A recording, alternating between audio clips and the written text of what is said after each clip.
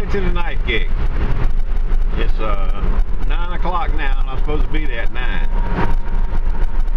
had a honeydew. I couldn't get. If I turn right here, I'll be there in 3 minutes. So I'm doing okay. Stand by. Oh, nice and over there. Hey, you want to smile or look away or take a picture? Shade after 9. You are from where? Virginia? 9:54. I got a Benchmade hunting knife. See if I can see the model number. Stand by.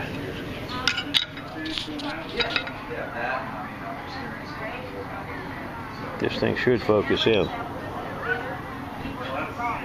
There you go. It's a 140. Like 33/4 straight and a little bit of serrations.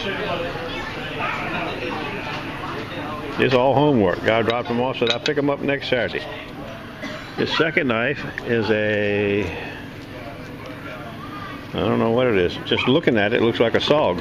Hold on a minute. I was mistaken. It's a Cold Steel Master Hunter is called. He's got them in pretty good shape. But he wants me to polish them up a little bit. The second one is, says Canada. Nine's a little, but they come directly from Suffolk. Yes, ma'am. It's very important, you know. Gresham, number 4 stainless Russell. Stand by. You know, she's like, why are there rainbow sprinkles all on your teeth? I don't know. I can't say the first part of it, but the second part says D.H. Russell, number 4 stainless. Another Hunter. Nice looking knife. The edges are rolled over on it bad, but it's pretty sharp in some places. Another just clean up a little bit. So I got 3 Hunters. And then another fellow just dropped off one. Another Benchmade. Hold on a minute.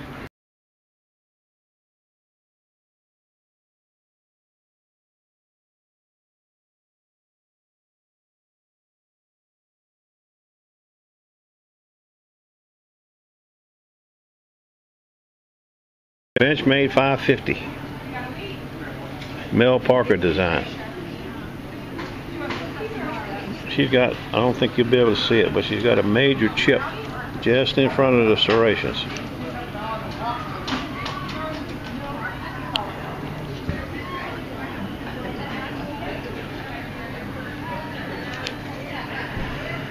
The Cali will like it.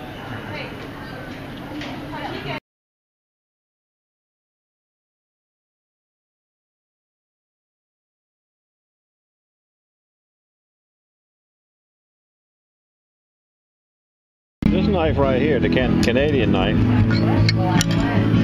has a really nice leather sheath that came with it. It's all one piece of leather.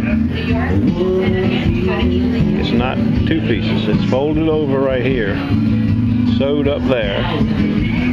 Got an ear flap made from one side. It lips over the knife. The belt loop is one piece. It goes up here, makes a little taper, comes back down, and sticks back through on an ear. That's the first one I ever seen like that. That's pretty neat. That's pretty neat right there. Okay. Looks like it's going to be a homework kind of day. I got a lady just dropped off a set of these big Cutco kitchen scissors. But I don't want them till next week. I said, okay, dokie. Home they'll go. I'm sharpening that big Benchmade hunting knife now. That 140, I think it was. Coming along nice, too.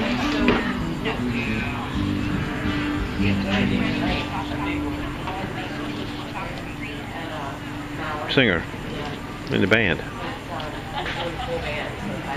Taquito. Another one as we speak.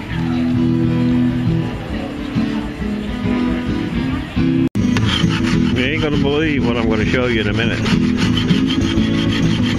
Nobody wants the knives back today. They all want me to bring them back next Saturday, which is okay with me. I'm not complaining. It's very odd. This knife is one of I don't know. The guy brought me so many knives, I don't know how many he brought me. Most of them were pocket knives. One of them was an antique Puma, which I'll show you in a minute, case knife. I'll show you all of them, but this one he had to have this morning. Then another guy brought me these 3 knives right here. Actually he brought me these 4. But he had to have this one this morning. Ergo Chef, German stainless. But wait till you see what's in that bag right there. That's part of this deal right here. I'll show you more in a minute. Stand by. We're having a fantastic. Wait a minute. Let me show you something really nice.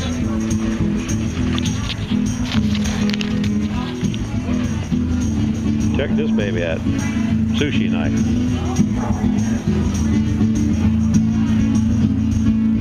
That's going home to sharpen, along with another one.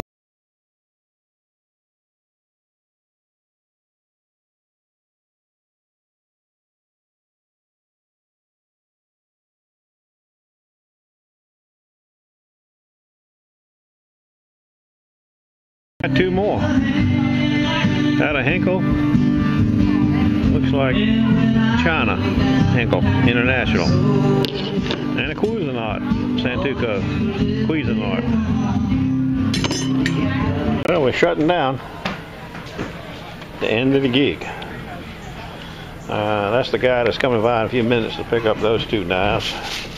I wanted to share with you what that one guy brought while I'm here before I go home. Stand by a minute, let me get it out.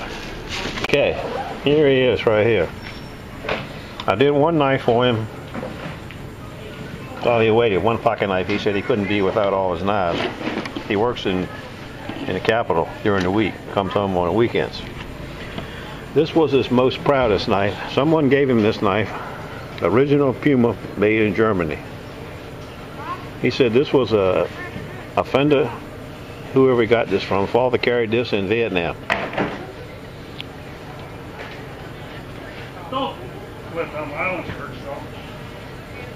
He's she's really got some scratches in her.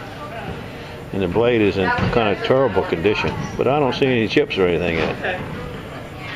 Should sharpen up and polish up. Okay. That's his prized possession, he called it. He rides a motorcycle apparently some, and this is his boot knife. Just a cheap Chinese, Taiwan little boot knife he calls it. And he's got some kind of necker. Triumph neck. Oh, it's a CRKT. Columbia River. Huge dove. Then he's got a Gerber flipper. Serrated 50-50. Titano. So what else have we got? We got a Kershaw.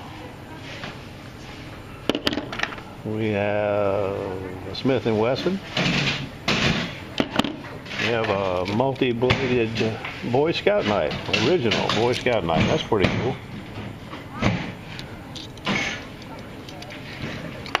And we have another Kershaw. Yes, that's what it is. Another Kershaw.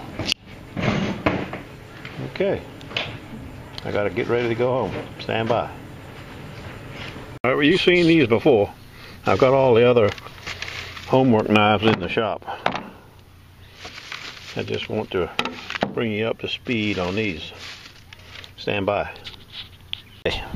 He brought me 6 knives. One I sharpened for him so he could carry home and use.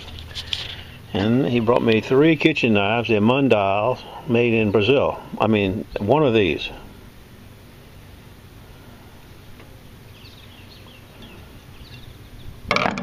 And this is an old Chicago cutlery. not too bad. And this one says made in USA Lamson stainless steel.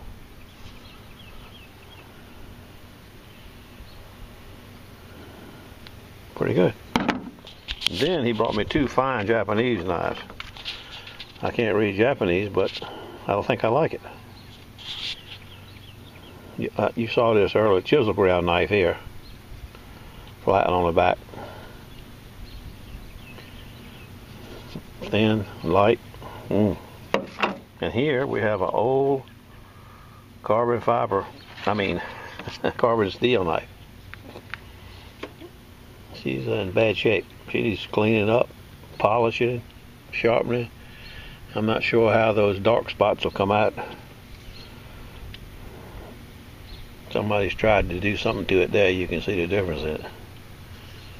We'll see how the buffer and the polish goes. Stand by. See what this note is. 2 Japanese sushi folded steel. In the box is 8-inch. That's his name. 8-inch. In-box blue. Okay. These I gotta take back on Tuesday. The other ones don't go back till next Saturday. And all the pocket knives you saw, they don't go back till Saturday after next. Stand by. I'm expecting a report from Denny on the land of Nala. Him and Low Tide Tim went down this morning about 8:30 or 9 for I think the 1 o'clock low tide. It's supposed to be bad this afternoon, but right now it's holding steady at okay. Okay, back to work. The Cali.